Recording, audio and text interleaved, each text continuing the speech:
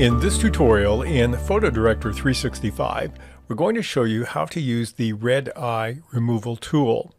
To get to it, you need to be on your adjustment button in the upper left corner, and then it's a component of the regional adjustment tools. I'll click the arrow to enlarge that.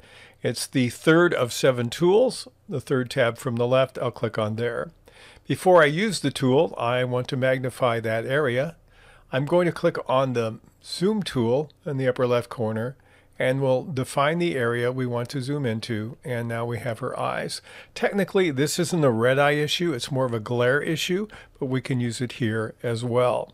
I have to uncheck the magnifying glass or I won't have the right icon. Now I'm back to the icon that the red eye removal tool uses. I'm going to click in the area where it would be a red eye, but here it's lighter.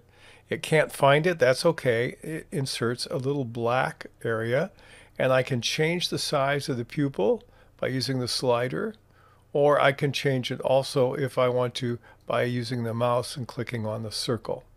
Let's click the other one over here. It can't find it there either. This happens to be an oval in this case, so we'll make it round again, and then we'll change the size down and move the location to about where we want it. Maybe a little bit smaller in this case.